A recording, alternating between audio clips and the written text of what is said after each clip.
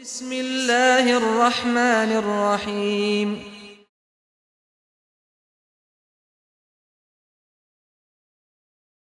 In one hadith, which is quite famous, related by Imam Tirmidhi in his Sunan, Imam Ahmad ibn Hanbal in his Musnad, and by others, famously known as the Hadith al-Bitaqa, Rasulullah sallallahu alayhi wasallam says, related by Abdullah ibn Amr ibn al-As radiyallahu anhuma, he says the Prophet sallallahu alayhi wasallam said, on the day of judgment, Allah subhanahu wa ta'ala will select and call out one individual from his creation, one servant.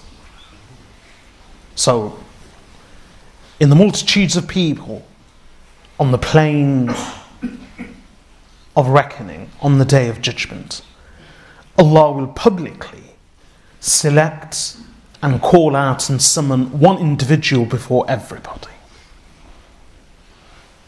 So the servant will be summoned.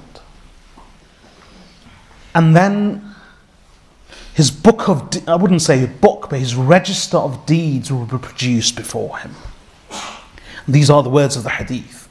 His register of deeds. And it won't be one register. There will be 99 registers of his deeds. And each one will be rolled out in front of him. And how far will it be rolled out? Each register, the scroll of each register will be rolled out so far that it will stretch to the furthest horizon as far as the sight can see. That would be each register. And there will be 99 of them. And all of these 99 registers, each one of which will be rolled out to the extent of people's sight, will be full of evil deeds.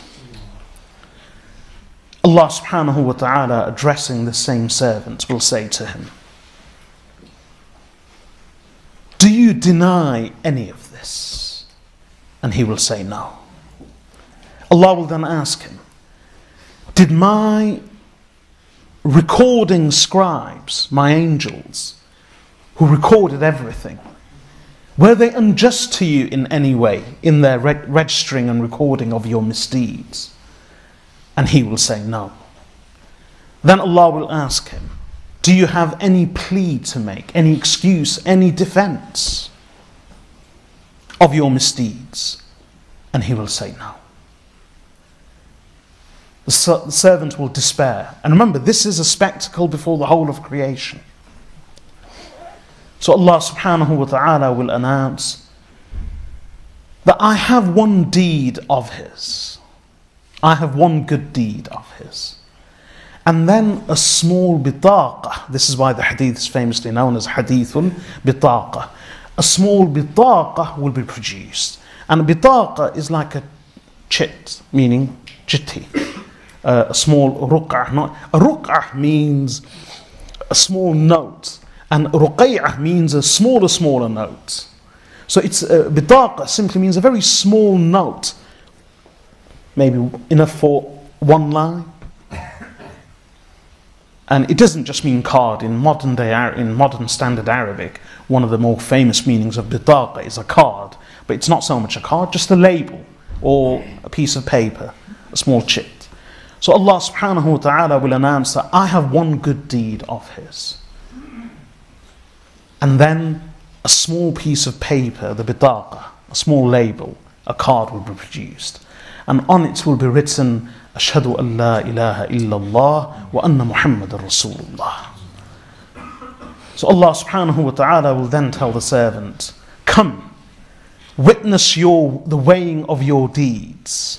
Witness the weighing of your deeds. And how will they be weighed? 99 registers, each one of which will be rolled out to the horizon and will be as far as the extent of people's sight. So on the one hand, on one pan of the scale will be 99 registers of his sins, and on the other will be this one single paper with Ashhadu an la ilaha illallah wa anna Muhammadan Rasulullah, the kalimah. So the servant in his despair will say, "O my Lord, how can this one small piece of paper and one good deed equate with the 99 registers of my misdeeds?" So Allah subhanahu wa ta'ala will say, "Witness the weighing of your deeds," and then the 99 registers will be placed on one pan of the scale and the kalimah will be placed on the other pan. The words of the hadith are Rasulullah sallallahu alayhi wasallam says, the pan with the kalimah will fall down in its weight, and fatashat as-sijillat, the word is almost as though the registers will fly off. Fatashat. And then Allah subhanahu wa ta'ala will announce, the ending of the hadith is that nothing is weightier than the name of Allah Azza wa Jal. Nothing is weightier than the name of Allah Azza wa Jal.